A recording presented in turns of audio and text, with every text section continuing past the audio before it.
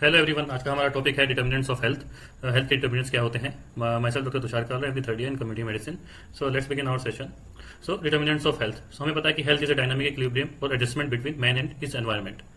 So determinants are defined as range of biological, behavioral, socio-economic and environmental factors that influence the health status of individuals and population. So ये क्या है?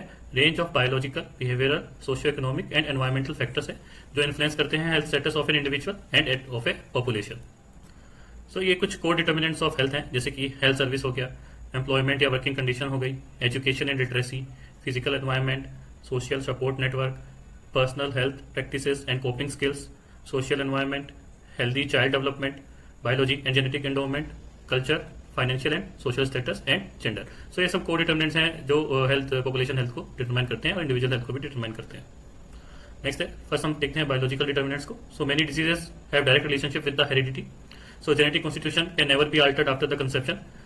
From genetic point of view, so genetic point of view से health क्या है? Health may be defined as state.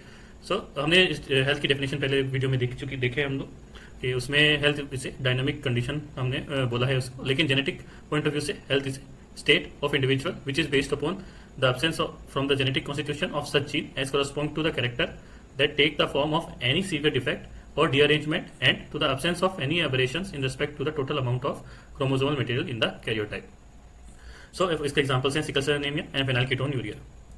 Next है behavioural and socio cultural determinants. सो हमारे जो customs हैं, लाइफस्टाइल हैं एंड वैल्यूज हैं, वो करेक्टराइज करते हैं एक सोसाइटी को. सो लाइफस्टाइल क्या है? It comprises of all day to day activities and adoption of healthy lifestyle like adequate nutrition, yoga, meditation. It promotes health of an individual. So lifestyle हम कहाँ से सीखते हैं? अपने पेरेंट्स से, peer groups, friends, siblings, school teacher and mass media से.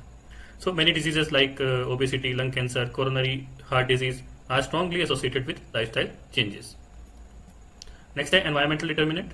So health status depend upon the internal environment as well as the external environment. So internal environment क्या है? All organs of the body system should be intact.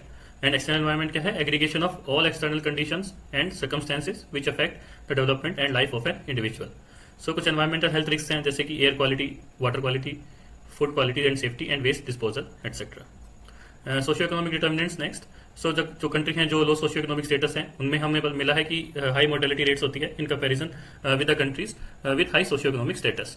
सो इसमें तीन component हैं: education, occupation and income of the individual. Next है political determinant. सो political determinant क्या है? वो decision लेते हैं regarding resource allocation, man power policy and choice of appropriate technology. ये हम आगे बात करेंगे अगले कुछ लेक्चर्स में एप्रोप्रिएट टेक्नोलॉजी क्या होता है. And accessibility, availability of health care services to different segment of the society. So health care services accessible होनी चाहिए, अवेलेबल होनी चाहिए, हर सेगमेंट ऑफ सोसाइटी को अवेलेबल होनी चाहिए. हार्ड टू रीच एरियाज हो गए या फिर ट्राइबल पॉपुलेशन हो गई या फिर एक्सट्रीम रूरल एरियाज हो गए. सो उनमें भी हमें ये access and availability of health care services ensure करना है. फिर कॉन्फ्लिक्ट्स एंड वार होते हैं, वो अफेक्ट करते हैं एक्सेस टू हेल्थ केयर, जैसे कि गाजा में है, सीरिया में है. सो जो कॉन्फ्लिक्ट्स एंड वार है तो हेल्थ केयर उसमें अफेक्ट होता है. सो quantitative indicator for political commitment क्या है? It is the percentage of gross national product spent on health. एक कंट्री कितना percentage of the gross national product spend करता है हेल्थ पे.